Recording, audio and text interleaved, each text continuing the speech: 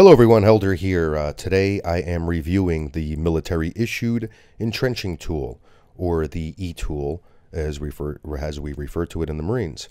I was first exposed to the etool as a United States Marine, got to put it through its paces, was extremely impressed with it, and it's been part of my gear ever since. It's trifold, so as you could tell, it's a convenient design, but still rigid, still heavy-duty, still military specs. But when it comes to putting it away or just attaching it to your pack, it's great with this trifold design.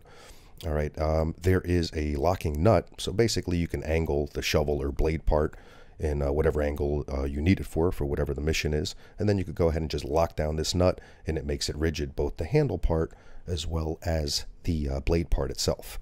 So keep in mind that the blade itself is steel, so you're going to want to oil it in certain areas right by the nut. There, the tightening nut, the mechanisms where there's actually pivots or any kind of rotations. So right there where the shovel attaches, and also where the handle folds. So keep that oiled. One of the main uses that I use my e-tool for these days is Dutch oven cooking. 14 quart, 12 quart, has a big surface area, and this shovel part is just big enough and perfect to cover it with just a few reaches into the coals, and the handle is long enough. Handle is also made of aluminum. It's thick, so that you could actually get in there and really dig these foxholes in different type of terrains, whether it's sand, mud, harder dirt. It has these serrated edges, so you could use it for as an axe. It also, depending on which side you prefer. I prefer the serrated side just because of the way it's angled, and right-handed it just feels more comfortable for me.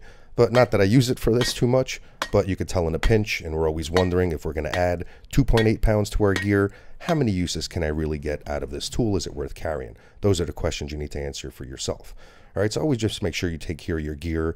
Every once in a while, I even give it a coat of paint.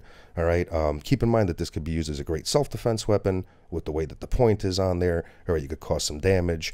I know the Russians, the United States Marine Corps, they do incorporate training with the e-tool or a shovel into their combatives training.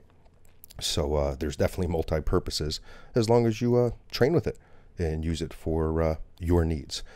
Speaking of needs, when we're out in the field, finding a latrine, especially when we're out trekking in areas where a lot of people aren't, latrines are usually pretty nasty. Sometimes we prefer to just dig our own hole, and that's where the e-tool definitely comes in handy. Just another great use for it. Once again, individual purposes, what's good for you. So as you could tell, the carrying case is good to go. Has the Alice clips on it, so it easily attaches to any MOLLE attachment, Alice packs, so on and so forth. All right, so that comes with the e-tool. And once again, if you need something that's good to go, military, battle-tested, multiple options, and the weight isn't too much for you, definitely a good way to go. Thank you for viewing. I hope you enjoyed this review.